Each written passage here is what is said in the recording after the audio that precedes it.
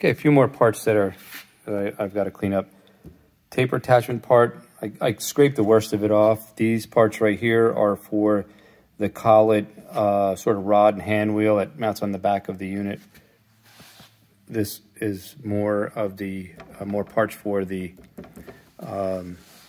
taper attachment, and here's some covers that I got to sand, and I'm not going to do anything on the inside, but on the outside I'm going to sand it and get them in nice shape and paint them.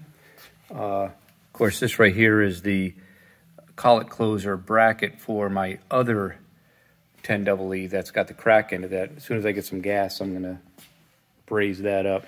Hopefully get a nice video of that. And that's about it for now.